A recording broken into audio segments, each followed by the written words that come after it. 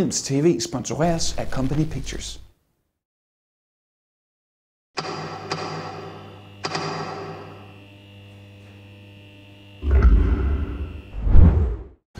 There's a dude dressed like a superhero. They're fighting a bunch of guys. It's awesome!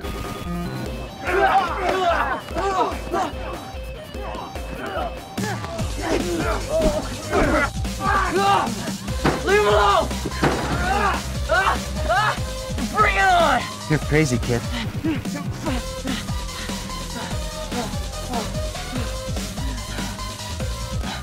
Who are you? I'm kick-ass. Det vrimler mildest talt med tegneseriefilmatiseringer nu til dags. Superman, Batman, Spider-Man, ja, alle de største helte er for længst blevet skildret på det hvide lærred. Men siden årtusindskiftet har Hollywood også været mægtig glade for at filmatisere nogle af de lidt mere obskure tegneserieudgivelser. Det er der også kommet rigtig mange glimrende film ud af. Det er blandt A History of Violence, Wanted, Watchmen og nu også Kigges. Kigges fortæller historien om den unge high school elev Dave Lesevsky. Umiddelbart er han en helt almindelig teenager. Han kan hverken flyve eller se gennem vægge, men han har til gengæld en masse gå-på-mod og en enorm forkærlighed for tegneserier. Og Dave han kan slet ikke forstå, hvorfor der ikke findes nogen i den virkelige verden, som har prøvet at smække et kulørt kostume på og bekæmpet de kriminelle. Så han køber sit eget diving suit, han smækker det på, og whoopty, så er han forvandlet til Kigges. Men til sin store overraskelse finder Dave hurtigt ud af, at han ikke er den eneste maskerede hævner på Manhattan. iPhone, so I can check the websites for emergencies when I'm driving around. Got a little bit of mood lighting right there. Rear view camera, no big deal.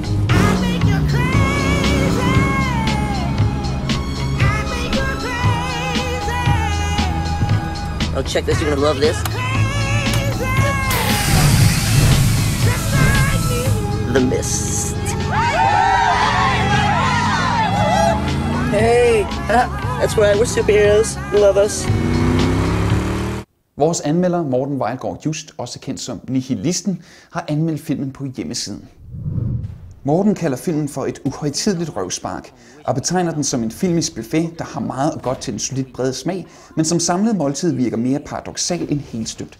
Et strammere fokus på den ironisk selvbevidste humor havde gjort filmen uomgængelig i Tarantino-klassen.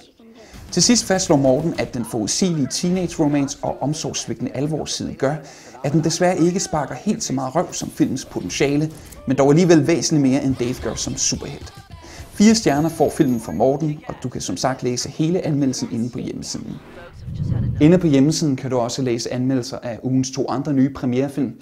Der er den romantiske actionkomedie Date Night, og så også den kontroversielle I Love You Philip Morris, hvor Jim Carrey og Ewan McGregor spiller homoseksuelle elskere.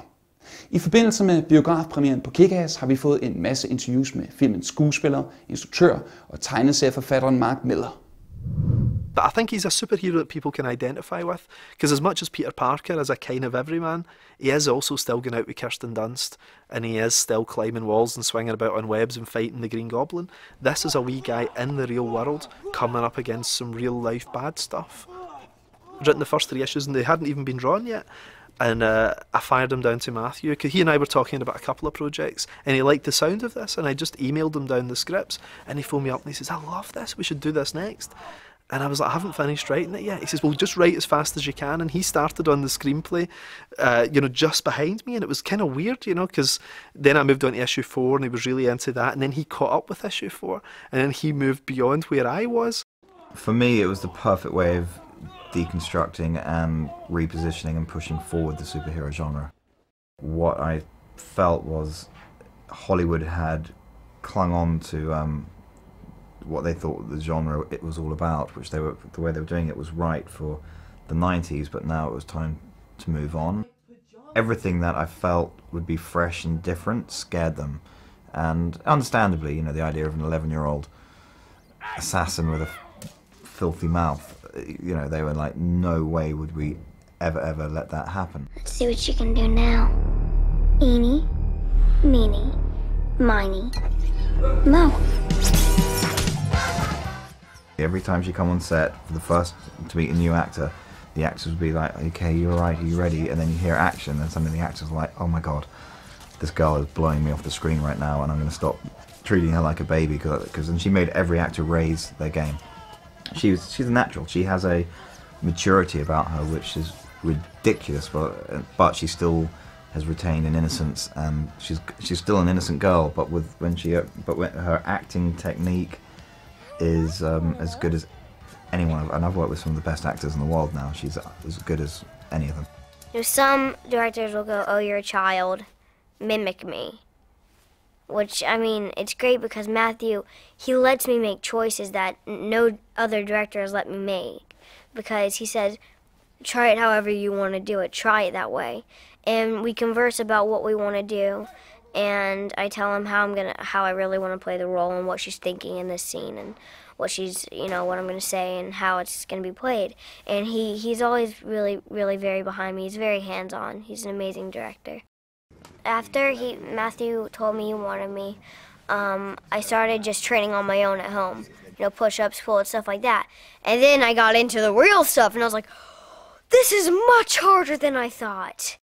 I'm using muscles I've never used before in my back. So I'm like swinging, and today I'm like all sore, so I'm like, oh, ow. My training was, Aaron, make sure you don't go to the gym. Oh, why is that? Because you got to be skinny. Okay. I thought that why the hell are they sending me in such like an insane action movie? Because I'm like this skinny kid who couldn't fight someone for the life of me, and I've like done a bunch of comedies and stuff. But the fact that they actually let me audition for this role, I was really honored. And I went in and I actually auditioned for Kick-Ass, and Matthew said in the audition, he's like, "You have too much spunk and like too much like sass for Kick-Ass." And then like right in the audition, he told me that he wanted me for Chris, which was really awesome. It's different than all the other movies I've done because the other comedies are very loose and there's loads of improv you can do. But the thing is, with an action movie, there's not much improv you can do because the scenes are so tight and they lead to another scene that you can't really riff away. But when there are spots, I definitely try to get my lines in. Oh my God. I like to do movies that I would want to see in the theater, and I would definitely want to see Kick-Ass in theaters. Matthew's very enthusiastic. He loves movies, and he loves music, and he's a truly artistic individual, and you know it right away when you meet it. You know, that creative energy. You can see it very clearly, and it just comes out of him. He's very interested in doing original artistic work, and he likes similar artists that I like. You know, he likes Keith Haring and Andy Warhol, and so I got this feeling like we were going to do some sort of pop art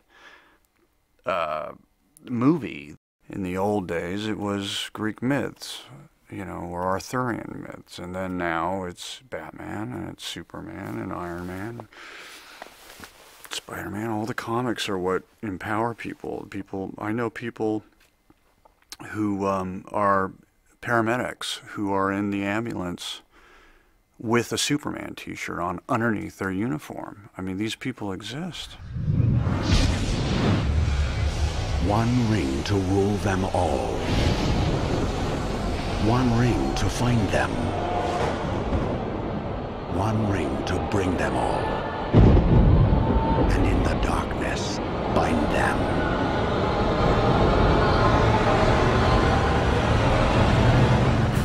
Blu-ray-formatet har efterhånden nogle år på bagen, men der er stadigvæk mange af filmhistoriens mest elskede titler, der endnu ikke er udkommet i high definition. Star Wars-sagaen, Indiana Jones-filmene, Alien-filmene. Men nu er en af markedets mest eftertragtede titler om sider udkommet på Blu-ray, Peter Jacksons Ringenes herre-trilogi. In the lands of Middle-earth, legend tells of the Dark Lord Sauron and the ring that would give him the power to enslave the world. Ja, hvad er der egentlig tilbage at sige om de her tre moderne klassikere, som ikke allerede er blevet sagt? De har allerede skovlet adskillige milliarder dollars ind på verdensplan, og så har de også fået talløse priser, deriblandt til sammen 17 Oscars. Og med god grund. Der findes efterhånden virkelig mange velproducerede fantasyfilm på markedet. Men en af de ting, der virkelig gør, at Ringenes herre skiller sig ud, er, at Peter Jackson placerer dramaet og karaktererne i forgrunden, hvorimod de mere magiske elementer bliver placeret i baggrunden. Ringenes herre er ikke så meget en historie om talende træer, troldmænd og aggressive orker, som det er en historie om tro, om kærlighed, om det med at finde sin egen identitet og vejen hjem. Der er masser af ting at tage og føle på og relatere sig til, og der bliver altså ikke bare kælet for sanserne, men også for sjælen undervejs. Desværre er denne nye Blu-ray-udgivelse en skuffelse på mange leder og kanter. For det første indeholder boksen kun biografudgaverne af filmene, og altså ikke de forlængede forbedrede versioner, der udkom på DVD. De skulle angiveligt udkomme på Blu-ray i 2011 i forbindelse med biografpremieren på Hobbiten, men der er nok mange fans, der ikke kan vente så længe, så om 2 år bliver de allerede nødt til at købe trilogien endnu en gang. Derudover medfølger absolut intet nyt ekstra materiale. Vi har set det alt sammen før, enten på tv eller de gamle DVD-udgivelser, og desværre er alle dokumentarerne ganske overfladiske. Værst af alt så imponerer filmene ikke synderligt i high definition. Jo vist alle 3 lydspor er helt igen eminente, og det er svært at vende tilbage til DVD'erne, efter man har hørt balrocken brøle i HD. Men i lange passager ser den første film ikke mærkbart bedre ud, end den gør på DVD. Billedet er underligt uskarpt og sløret, og farverne er meget matte og kedelige. Heldigvis ser de 2 andre film dog meget bedre ud, uden dog at se lige så godt ud som markedets bedste skiver. Hvis du ikke er vildt utålmodig, så vent et par år med at købe dem, men hvis du er fan, kan jeg godt forstå, at du gerne vil eje dem. De ser trods alt en smule bedre ud, end de gør på DVD. Der kommer snart en mere dybdeborende anmeldelse af både filmene og udgivelsen på hjemmesiden. Og du kan i øvrigt gå ind på siden og være med i en konkurrence, hvor du kan vinde boksen. Det var alt, hvad vi havde i denne omgang på Filmz TV. Husk, at det er i den her uge, at filmfestivalen Copenhagen Pix begynder i København. Alskens film fra diverse lande og fra alle mulige forskellige genrer bliver præsenteret i biograferne i hovedstadsområdet. Du kan se hele programmet på festivalens hjemmeside. Det er på www.cphpix.dk. Vi kigger nærmere på nogle af festivalens film i næste udsendelse, hvor vi også kigger på Blu-ray-udgivelsen af Toy Story-filmene og taler med folkene bag det prisbelønnede dansk-svenske komediedrama Original. På gensyn.